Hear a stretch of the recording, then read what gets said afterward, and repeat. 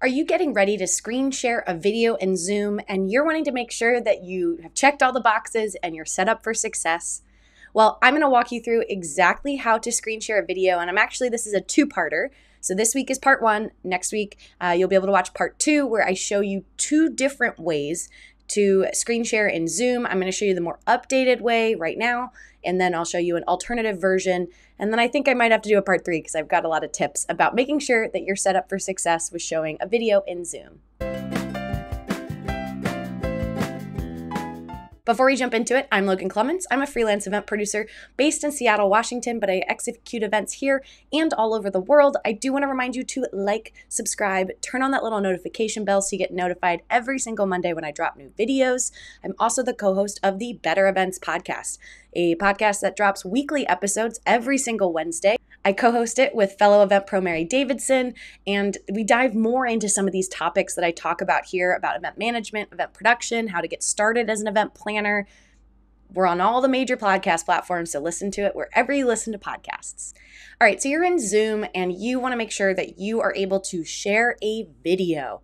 Now, my caveat before I show you this is often I'll talk to clients that if the video is the most important part of your event, Zoom is not built for video playback. It is built for live video sharing of like my face here. When you're on Zoom, any kind of like meeting format, that's much more up Zoom's alley. But you can show videos in Zoom, and there are some simple things that you need to double check that you've enabled or checked before you hit share to make sure that the video doesn't stop and people can see it and they can hear it, no problem. I'm also going to be showing you how to do this in Zoom Meeting. It's a very similar flow in Zoom Webinar. You'll just notice some of the controls look a little different, but the key reminders are the same. All right, so here we are in Zoom. This is my favorite Zoomception. You get to see Logan twice, and it's going to be a little confusing because I'm going to be screen sharing a video of myself. So just bear with me. I am here in my Zoom program. As you can see, I have my video box is covering my mute and my stop and start video controls. But what you really want to know here for screen sharing is this green share screen button. All right, so you're going to click that, and then up pops. Usually it'll go to your basic, where it's going to tell you which desktop to share, if you want to share the actual video file you want to share. But what I'm going to advise you to do in this flow would be to use the advanced settings. So this is where you're going to click video. And the beauty is the minute you click video, it's going to already enable share sound and optimize for video clip. Now, blue in Zoom means checked, enabled, and yes, if your video has audio, yes, it's a video clip. So you're going to advanced, click video, and then you're going to hit share. Now, the nuance here is it's going to open up your program on your computer. It's going to open the program on your computer, and so you're going to then need to search for the file that you want to share. So I'm sharing a YouTube video that I made.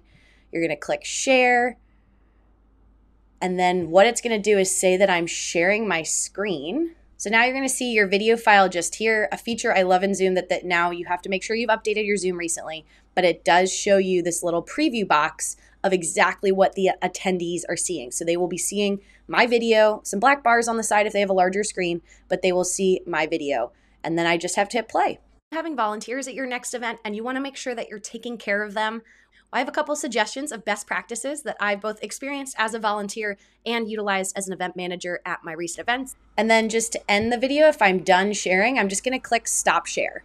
And that's how you'd end sharing that video. This feature, you do need to have an updated Zoom, and I'll pull up mine right now for reference so you can just see I'm currently using Zoom version 5.15.3. I have it set to auto update my Zoom. I will link to that video that I have about Zoom updates. But hopefully that helped answer your questions about how to screen share a video in Zoom. Again, if you aren't seeing that option in the advanced to share a video, you do need to update your Zoom.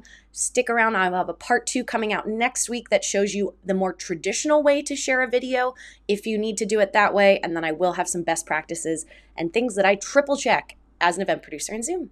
But that brings me to the end of my video. Thanks so much for listening. I'm Logan Clements. I'm a freelance event producer in Seattle, Washington, and I'll see you in my next video. Bye.